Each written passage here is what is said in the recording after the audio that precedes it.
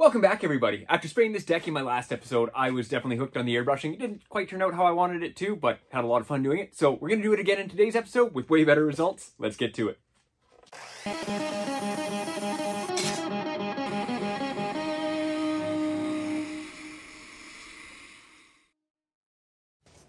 I'm starting off here with some 600 grit sandpaper and red Scotch pad as sort of an interface or backing pad so I don't finger sand it.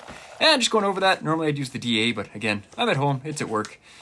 So using a block here on the ends of the board just to sort of knock down some of the clear that had built up along the edges. And I did run that along the sides too. Here, giving it a quick blow off, quick hit with some Proform wax and grease remover. And now I'm in my basement masking away with that FBS fine line. This deck was a little different than the last one in that I actually had some time to plan what I was going to do in order to sort of stack my candies, stack the layers so it looks like the board has more depth.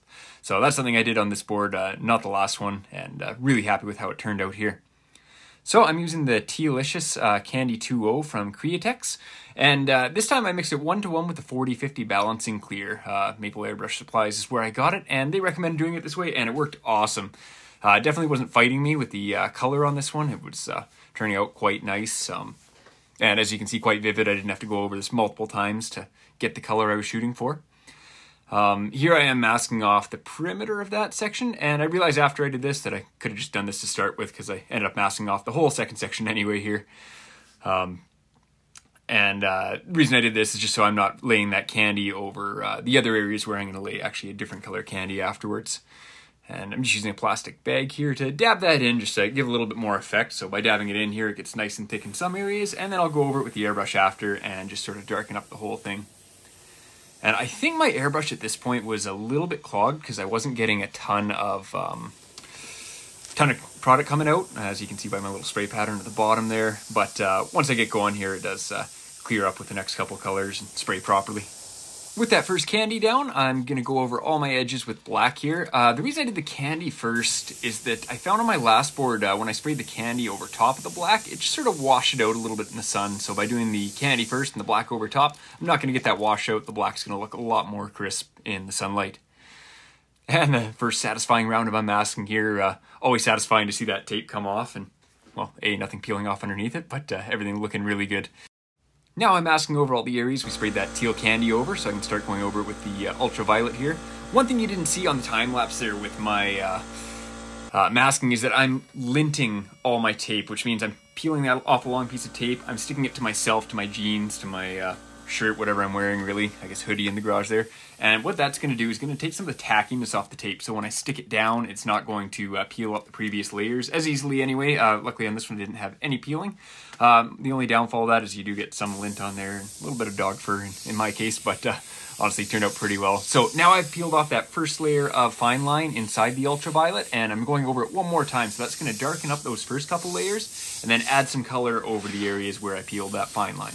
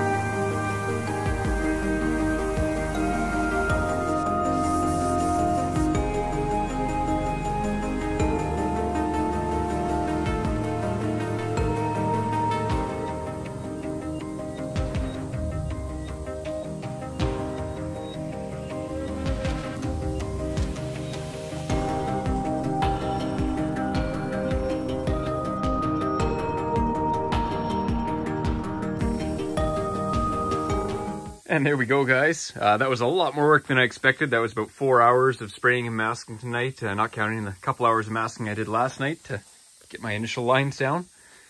But yeah, I'm pretty happy with that.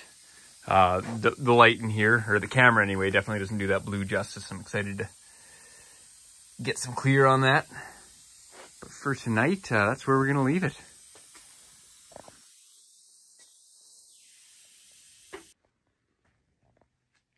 Here we are with 3 coats of Durafil C9500 clear on there. And man, do those candies pop. This board is beautiful. I'm super stoked on how this turned out. It does still need a cut and polish. I'll probably do that in another video, just sort of run through the polishing supplies I use. But for now, I'm extremely happy with that. Let's go have a look at it in the sun. We got a lucky sunny winter day here in February in Alberta. It's beautiful out. And try not to catch my shadow here, but man, those candies look awesome. Definitely need to do this on a motorcycle or something.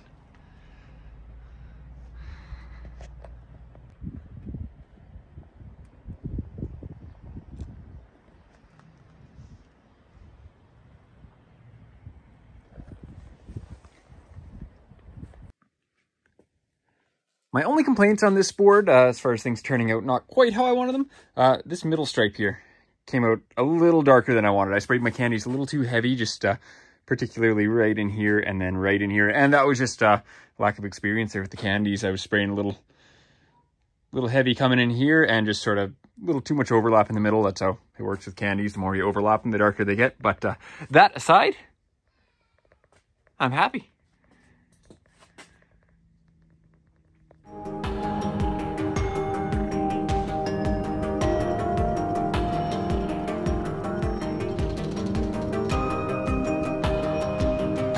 I had a blast spraying this deck, guys, and I think you'll agree, turned out pretty cool. If you guys want to see more content like this, be sure to hit that like and subscribe button. I ordered some more paint the other day, so I should be able to do some more projects like this in the near future. Thanks again for watching. We'll see you next time.